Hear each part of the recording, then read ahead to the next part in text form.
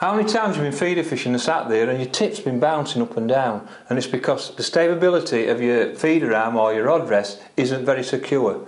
What we've done at Preston Innovations, we brought an XS feeder arm out, and it's got 2 angles on it. So it's not just one long angle, it's 2 angles, and it actually makes this feeder arm very rigid and very strong. So when you put your quiver tip on it, it sits there and it don't bounce about.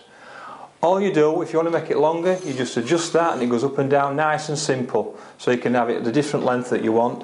You've got the 2 arms that come away from it, and the beauty about this, and really impresses me, is they're on a hinge system. They're not actually going up and down the pole. They can go up and down, but actually because of the hinge system, any knuckles or anything on the legs, it can go above or below, and it just wraps round and it fits in like that, and you can fasten it.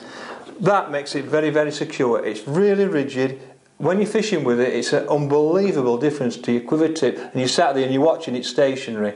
It retails $24.99. Anytime you go feeder fishing, you'll see a massive difference in this feeder arm.